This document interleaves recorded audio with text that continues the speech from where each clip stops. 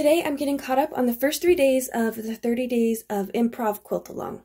I think I should start out by defining improv because a lot of people mentioned in my last video in the comment section that they had never heard of improv. So let's start by sort of getting an idea of what improv is.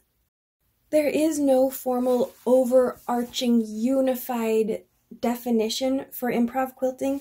Everyone has a different opinion about it. It's not a one-size-fits-all thing. My favorite definition for improv quilting comes from JitteryWingsQuiltCo.com. Improvisational quilting is quilting without design rules, boundaries, or specific intentions. While the basic quilting techniques of piecing, pressing, and trimming apply, the design is free, fluid, and flexible. The design is built as you go. This is an excerpt from a blog post called What is a Controlled Improv Quilt? I recommend you check out this blog post. It's worth the read. I'm going to link it in my description below. She talks about her personal progression of improv quilting, how she went from sort of a chaotic seat-of-your-pants improv method to what she calls controlled improv. So I definitely recommend that article, blog post, whatever it is. I've got my 3 fabrics all stacked on top of each other here, and I'm just going to take a chunk off this corner.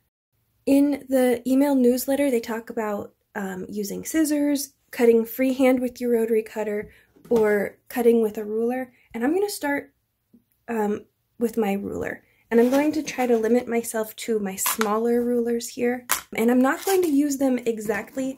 Basically, what I want to do is just have somewhere for my hand to sit so I don't accidentally cut myself. So I'm not going to use the sides exactly. It's more of a guideline than anything else. Oh, that did not go through. Did I get it?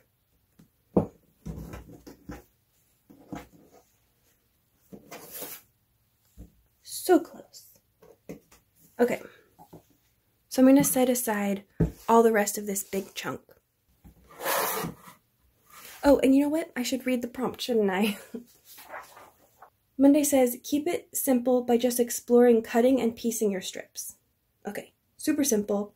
See how alternating the direction you piece your strips helps limit or exaggerate the wonk. Wonk being wonkiness. Okay, so I'm going to do simple strips, alternating directions. After I appease the cat. Okay, I pet the cat, I gave him treats. He should be distracted for a while.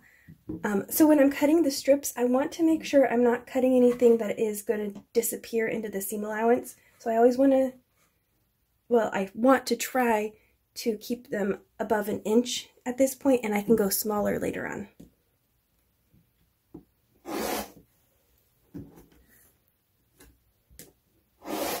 Ooh, that one went wide. I think I should mention just one last time, I am a total beginner at this. I've done very tiny little bits of improv. All I know for sure is that I need to throw out the rules, get out of my head. I'm not supposed to overthink. I'm just supposed to go with the flow and have fun with fabric. Okay. I'm just going to take a minute to separate them by color. One thing I like about this print here is that it almost completely disappears if you turn it over, so it's sort of like having 2 fabrics for the price of 1. Okay, so now when I think of alternating directions, I sort of think of log cabins. So what I'm going to do is sort of a half log cabin. I think I'm going to start with this.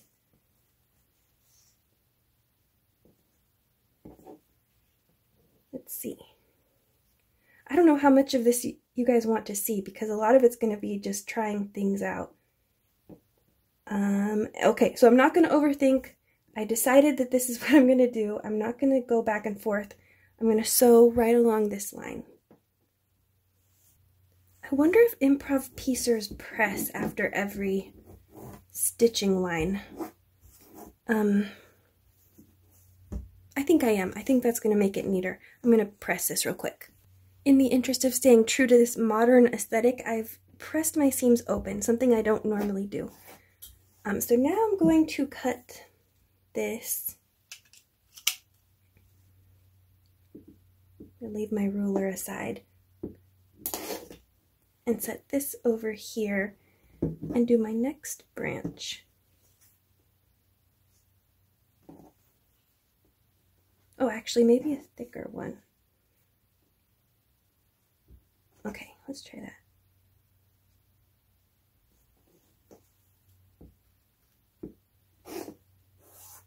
Trim that. And then I'm going to purposefully use the wrong side of my fabric, so that when I fold it out, it'll look like that. Okay, I'm going to trim this up again. I feel like there's a more efficient way to do this, but I don't know it. And I'm going to break up this dark here. Actually, what if I added that?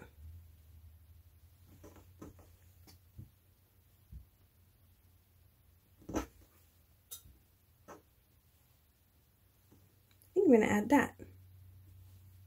Interesting. Okay. This might end up looking very messy, but I'm going to just go with the flow. I have to keep reminding myself that. Go with the flow. On second thought, I'm not as huge of a fan of that big stripe as I thought, so I'm going to just cut that down the middle and move it over here. I think I'm going to like that better.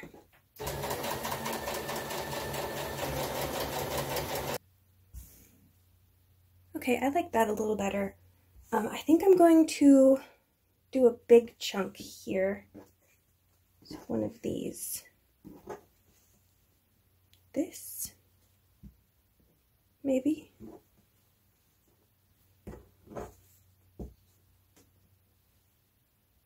I think I'm gonna go with that.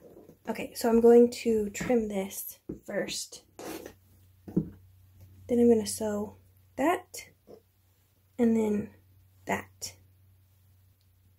I'm going to consider this block as done. I'm not going to trim it down, but I'm aiming for something that can be trimmed down to 4.5 inches with some wiggle room so I can move it around and see what composition I like best. But I'm going to consider this done and set it aside and then trim it down later on. Next up, Tuesday's prompt. It says, play with scale and see how piecing skinny strips feels different to super wide strips and how it can add complex detail to your block. Okay, I did sort of do that already, but I wasn't paying attention to it. So I'm going to focus in specifically with chunky strips. And I'm going to use more white this time and intersperse it with some skinny strips. So this one is less than 1 inch. So that could be really skinny. I'll trim a couple of these down too. I'll make this one like 3/4 of an inch. That'll finish really skinny. And then intersperse with white. Actually, I have a couple of these little pieces that I trimmed off from my other block, and I'm going to piece this together. Sort of like that, maybe. Okay, so I'm just going to take these to the machine and chain piece. And figure out something to do with these. I keep getting so absorbed in what I'm doing, I forget to frame it up on camera correctly. So I'm going to try it. I promise I'm going to try to work on that. For this thing, this little unit here, I'm going to just trim it up a little bit. Get that extra off. Just so it's easier at the machine. Okay. So that's looking neater. I've got some skinny, I've got some chunky. I want to put it together with these strips here. I'm thinking, let's see. I think I want these greens to touch here. There's some good definition. I think this is what I'm going to do. Actually, let's see. What do you think? I know you can't tell me.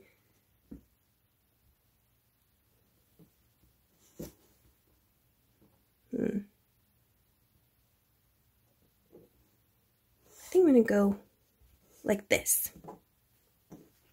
Wow, look how tiny those stripes are finishing. It's just a little bit, it's like 3/8 on that one. A little more than 3/8 on that one. Wow, I like how that looks actually. And I like how the negative space is working out. I don't think I'm going to add anything more. So I think after that seam is sewn, I'll have reached my size that I want. So I'll sew this last seam real quick.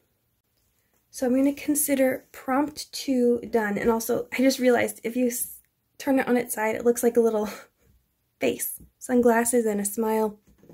And now I'm never going to be able to unsee that. But that is, I think, just barely big enough to fit. Yeah. Okay, so I'm going to set that aside and start on prompt 3. Wednesday's prompt says, lean into the wonk by combining your freehand cutting while piecing your strips all in the same direction. See how much wonk you can build. Okay, I just did that. I need to start reading ahead, I think, because I did just embrace the wonk and piece them all in the same direction. So I guess I need to come up with a new way to interpret that so I don't do the same thing over again.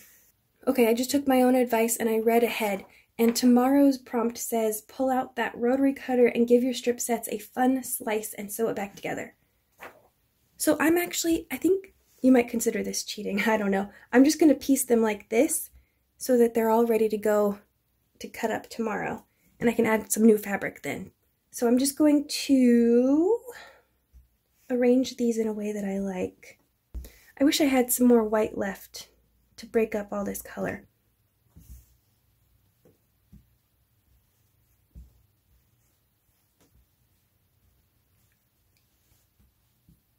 Okay, I'll just do that. Just a real simple panel that I can cut up tomorrow.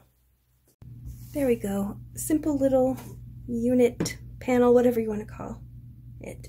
Done. I am a little worried about how watchable these videos are going to be because I really have no idea what I'm doing.